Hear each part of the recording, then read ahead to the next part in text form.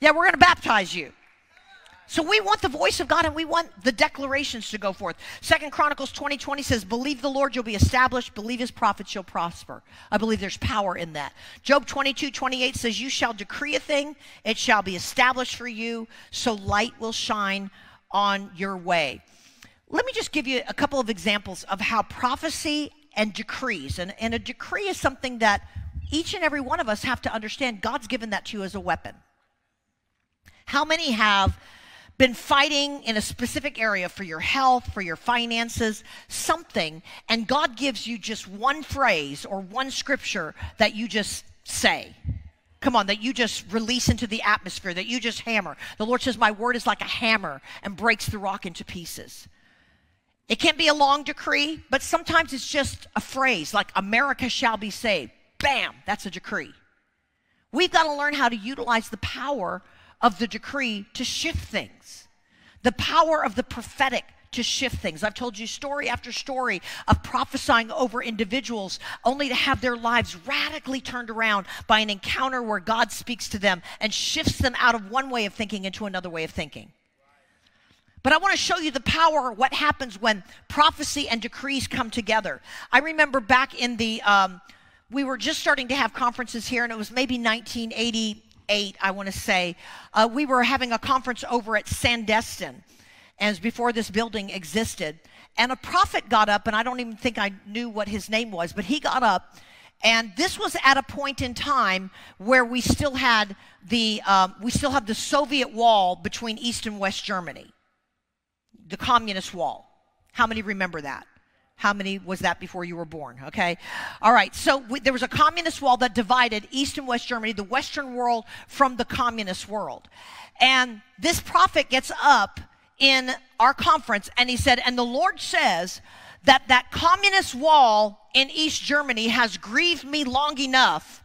And the Lord says, I'm going to tear that wall down stone by stone. And people cheered, and I cheered too, but in my heart, I cheered with my mouth, but in my heart I was like, oh, that'll be great if that happens. The Berlin Wall, okay? Why? Because it had existed there my entire lifetime. How many understand we get stuck in what we think is possible?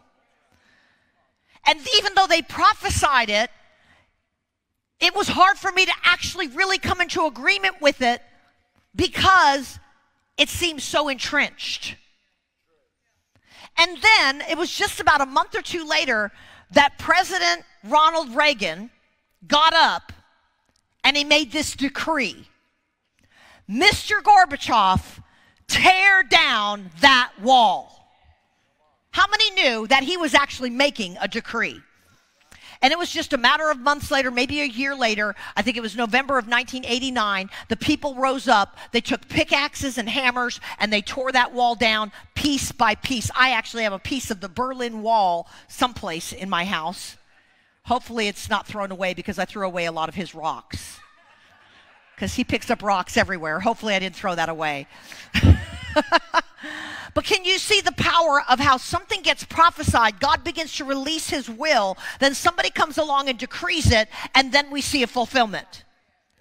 I'll give you another example. Back in 2003, when we had just entered the Iraqi war against Saddam Hussein, Chuck and Dutch were going around to all 50 states, and they were releasing, you know, the word of the Lord over every state in the United States. And they came to San Antonio, Texas, and when they were there, they were meeting in this big church there with a couple thousand people.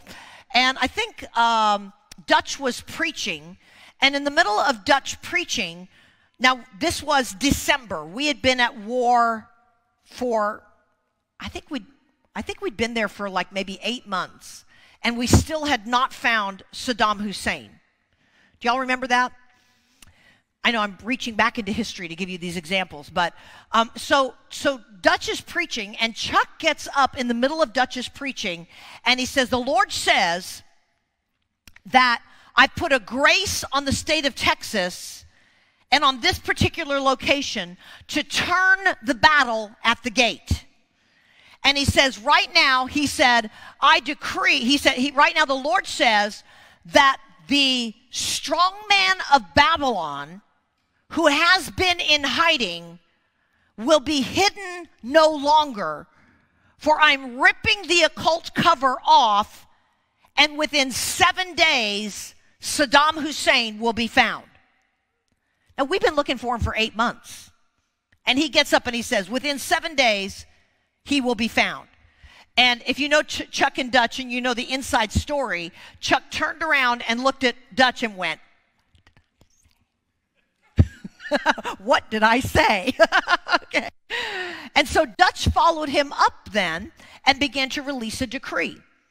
And he said, right now we decree that the spirit of the occult that's been holding the secrecy, the spirit of the occult that's been keeping him hidden is being torn off, and we come into agreement with the word of the Lord. We decree he will be found in the next 7 days. The next thing that happened is the general got up, and he was from Fort Hood, which is right there in the San Antonio area. And he said, right now we have, and I think it's the 101st Infantry Division.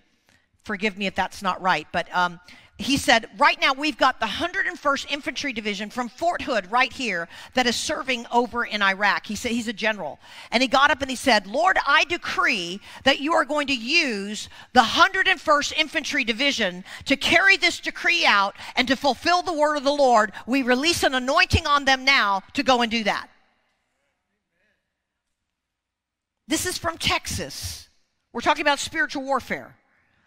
Releasing prophecy, releasing decrees. I want you to know, 3 days later, it was an individual from the 101st Infantry Division from Fort Hood, Texas, that found Saddam Hussein hiding in that spider hole. Come on, 3 days later, didn't even take 7 days. Why am I telling you these stories? Because we have to understand the power that is in our mouth. We've got to understand that we have a creative power when we start prophesying, that we've got an authority when we start decreeing. And if you're not engaging your mouth and you don't know how to do it, pick up your Bible and start reading your Bible out loud. There is a power that just comes from that. Write a decree, not so that you can read it and meditate on it. Do you realize that the word meditate in Hebrew is actually a Hebrew word that means to murmur out loud under your breath? We think meditate means to get stuck in your thinking. That's not even what it means. It means take something, chew the cud, like a cow chews the cud, and say it out loud under your breath on a continuous basis. That's what meditate actually means.